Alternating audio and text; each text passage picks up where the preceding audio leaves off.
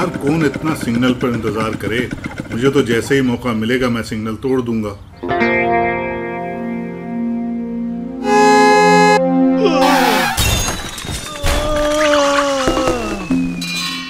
अरे अंधे हो क्या? गाड़ी चलाते हुए नजर नहीं आता? भाई गलती आपकी है, मेरा सिग्नल खुला हुआ था, आप ही सिग्नल तोड़कर आ रहे हो। भाई किस दुनिया में हो? ये पाकिस्तान है, यहाँ कोई सिग्नल वगैरह पे नहीं रुकता। तुमको देखना चाहिए था, तुम गाड़ी में हो, गरीब आदमी को मार दिया। चलो मेरा नुकसान भरो। ये अजीब बात कर दी आपने। एक तो गलती करते हो और मुझे नुकसान भरने का कह रहे हो। मेरी गाड़ी का भी नुकसान हुआ है, उसूलन तो मेरा नुकसान भरना चाहिए, पर क्या करें, यहाँ कोई कानून ही नहीं मानता। शुक्र करें आपको चोट नहीं लगी, और जाएं यहाँ से, बड़े आए पैसे मांगने वाले। महमूद साहब जाने दें, जो होना था हो गया। अल्लाह का शुक्र है आपको चोट तो नहीं लगी और मोटरसाइकिल भी बच गई है। भाई साहब आप भी जाएं, मामला ख़त्म करें। अब्बू, महमूद साहब लाल सिग्नल होने के बावजूद मोटरसाइकिल दूसरी तरफ ले गए और गलती उन्हीं की थी, और उन्हें हेलमेट भी नहीं पहना था। हालांकि हमें स्कूल में टीचर ने बताया था कि मोटरसाइकिल में बैठने से पहले हेलमेट पहनना जरूरी है, और न सिर्फ मोटरसाइकिल चलाने वाला बल्कि पीछे बैठने वालों को भी पहनना चाहिए। तुम सही कह रही हो बेटी, पर यहाँ कोई ट्रैफिक के उसूलों पर अमल नहीं करता। क्या करें? आखिर क्यों कोई ट्रैफिक के उसूलों पर अमल नहीं करता, ये बात मैं मौलवी साहब से पूछूंगी। हादी और मरियम के घर जाता हूँ और उनको आज के एक्सीडेंट के बारे में बताता हूँ कि गलती गाड़ी वाले ही की है।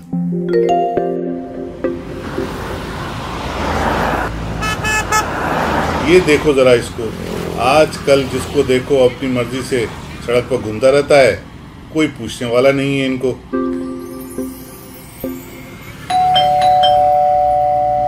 अस्सलाम वालेकुम महमूद साहब, आइए आइए अंदर आइए। अस्सलाम वालेकुम महमूद अंकल। वालेकुम अस्सलाम बच्चों, देखो मैं तुम लोगों के लिए क्या लाया हूँ। वाह, ये तो जबरदस्त है, थैंक यू। हाँ ये तो है, और देखो ये मोटरसाइकिल पे बैठे अंकल ने हेलमेट भी पहना हुआ है। इट्स माइन, महमूद अंकल ये मेरे लिए लाए हैं। नहीं अब्बू ये मेरा है, मैं खेलूंगा इससे। अब्बू देखिए ना हादी को, मुझे नहीं दे रहा। अस्सलाम वालेकुम इमाम साहब। वालेकुम अस्सलाम, कैसे हैं आप? आए आए, आज तो महमूद साहब भी आए हुए हैं। ऐसा करते हैं आज हम सब मिलकर कुरान पढ़ लेते हैं। जी जी क्यों नहीं। इमाम साहब, हम लोग ट्रैफिक के उसूलों पर अमल क्यों नहीं करते? बस बच्चों, ये सब हमारी नादानी है। कवानीन पे अमल ना करके हम दुगने गुनाह करते हैं। वो कैसे इमाम साहब? चलो मैं तुम लोगों को कुरान से समझाता हूँ। ईमान वालों, ये अल्लाह की बादशाही है और इसमें अल्लाह ही की अताअत करो और उसके रसूल की अताअत करो, और उनकी भी जो तुम में से मामलात के जिम्मेदार बनाए जाएं। यानी जो हुक्मरान हैं उनके बनाए हुए कवानीन जो कि दीन इस्लाम के खिलाफ नहीं, उन पर अमल करने का हुक्म है। हज़रत मोहम्मद सल्लल्लाहु अलैहि वसल्लम ने फरमाया है कि मुसलमान वो है कि जिसके हाथ और ज़ुबान से दूसरे मुसलमान महफूज रहें। इसका मतलब ये है कि ट्रैफिक के उसूलों पर अमल ना करते हुए किसी दूसरे को तकलीफ भी हुई तो अल्लाह हमसे पूछेगा। अल्लाह कुरान में फरमाते हैं, अल्लाह बदअहदों को पसंद नहीं करता। यानी जब हम सवारी में बैठते हैं या सड़क पर पैदल निकलते हैं तो हम अनजाने में एक अहद करते हैं कि हम जिस जगह से गुजर रहे हैं वहाँ के कानून की पाबंदी करेंगे, और जो ऐसा नहीं करता वो अपना अहद तोड़ता है। इमाम साहब, क्या इस्लाम हेलमेट इस्तेमाल करने को भी कहता है? हाँ, एक तरह से अल्लाह ने हुक्म तो दिया है। हुजूर सल्लल्लाहु अलैहि वसल्लम ने फरमाया है कि हमारी जानें अल्लाह की अमानत है, तो जो चीज़ अल्लाह की है उसकी हिफाजत हमारी जिम्मेदारी है। वाह इमाम साहब, यकीनन इस्लाम हमें हर मामले में रहनुमाई देता है। जी इमाम साहब, ये तो है।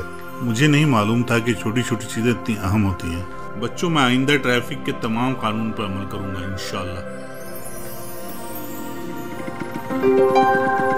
मरियम बेटा, मुझे समझ आ गया है, ट्रैफिक के उसूलों पर अमल करने में ही हम सबकी भलाई है। तो दोस्तों, इससे हमें ये सबक मिलता है कि हम जब भी घर से निकलें, चाहे गाड़ी में या पैदल, हमें हर हाल में ट्रैफिक के उसूलों पर अमल करना चाहिए। तो अब मिलते हैं अगली किस्त में। हमारे चैनल को सब्सक्राइब करना ना भूलिएगा। अल्लाह हाफिज। उसूलों को अपनाए तो इसमें है भलाई, अमल जो इस पे कर ले तो मिले ना ट्रैफिक जैम। आओ बच्चों समझे क्या कहता है कुरान, हर मुश्किल का हल इसमें मिलता है आसान। इज्जत तो सभी को नबी का है फरमान, तो क्यों नहीं हम करते नौकर का एहतराम। आओ बच्चों समझे क्या कहता है कुरान, हर मुश्किल का हल इसमें मिलता